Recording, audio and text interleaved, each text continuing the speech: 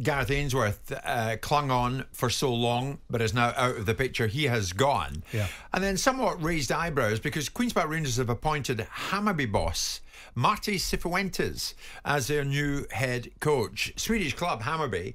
Interestingly, Zlatan Ibrahimovic owns a quarter stake in the Stockholm club Hammarby. That must be a fun environment to work in. Yes, indeed.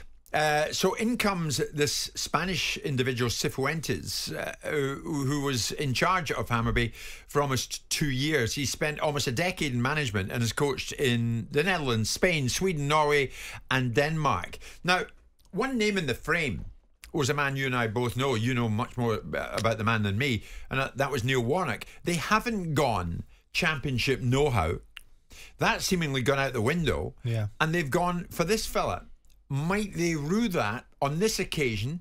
Do you feel that championship know-how, to know the terrain you're going into, should have been top of QPR's list? I don't want to be formulaic in suggesting that the only way you can achieve something in football is by going to people that know that area explicitly. I think it's a component part, a very useful and valuable component part. And given the predicament that Queen's Park Rangers are in, which is not the predicament that, say, Norwich City were in when they appointed Daniel Farker, or, say, Burnley were in when they appointed Vincent Kompany, that have not necessarily got the experience in Champions football, yeah. Or maybe even Michael Carrick being at Middlesbrough, although he understands English football. But in a relegation battle, there was probably a default setting in most people's minds that you go to people that can achieve A, the solution to the problem, B, understand the landscape and the logistics. And that's why Neil's name would have come back into the equation, because of the oracle that he worked last year with Huddersfield, because of the achievements he's had previously at Queen's Park Rangers, Palace and wherever else he's been. But there was also, Neil is a certain age and I think wanted a break. We've seen Graham Potter come in from Swedish football, albeit he's an Englishman and had worked in English football before, and come in and have a modicum of success at Swansea in the Championship, which led him on to Brighton and so on and so forth. The guy's got a decent record. The Swedish league, whilst not the most competitive league, is still producing teams that are performing in the Champions League and in Europe to a modicum of decent standard. His side that he produced finished, I think, 3rd or 4th last year. There must have been some research. The chief executive at QPR is nobody's fool, Lee Hughes. He's been around long enough and around the game enough to know what may or may not be required. They identified Beale last year. Beale came in with no real credentials for being a manager and did very well for a period of time and did his Marco Silva impression by disappearing Marco Silva as he once was, not as he is now. As he once was.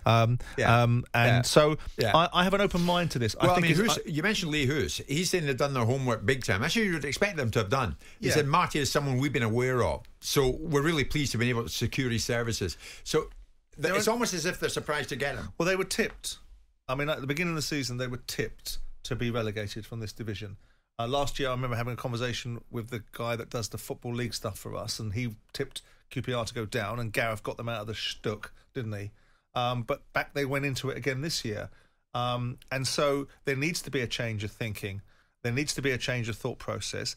And if they've done their research and the reasons that they believe that this guy's got the chops to get Queen's Park Rangers out of a very early... I mean, we've got a 46-game season in this division. What are we, 12, 13 games in? So we're about 25% of the season gone. Yeah. There's a lot to be played for. And I think QPR will be looking up rather than looking at a relegation battle. But like everything, like we sit in a studio with Souness this time last year debating the vagaries and peculiarities of De Zerbi coming into Brighton because no one suggests that he's got a record that would dovetail into English football. Graham told him to spend his time looking at Google. Yeah. And here we've got a different discussion about a manager in terms of what De Zerbi's done. Look, you can't turn a sow's ear into a silk purse, and Queen's Park Rangers in the last couple of years have struggled. They've struggled at the back end of the beach. Even when Mark Warburton was getting them close, they always fell away again at certain times. But they've really struggled since Beale went. They're now played 14-1-2. Yeah. They've got 8 points, second from bottom. Sheffield Wednesday are bottom. Yeah. So, I mean, already, we're not even into November, they're beginning to count the matches. They're running out of time. Well, look, I mean, again, as I say, how many games have they played? They have played 14. 14, so they've got 32 games to play. Yeah. So there's a lot of games. No, you don't want to be at the bottom of the league at this time. Yeah. Be more concerned. I can tell you something. When we were third from bottom in the league in 2003 at Palace, and I put Dowie in place, we got promoted for 4 months later. It's a long season. Right. Lots of things to play for. 31 points off the top. Well, forget about the top. That's gone. They're not going anywhere in the top. But the big concern now is dropping into League One. Yeah. They don't want to be dropping into League One. There's new broadcast deals in offing. There's an opportunity for perhaps Rick Parry's of the world to negotiate a new deal with the Premier League that can generate more revenue. Yeah. You want to be in the Championship now. If you obviously, as a Championship club, you want to be in the Premier League. Sure. But as a Championship club looking at the trapdoor, you want to be in the Championship.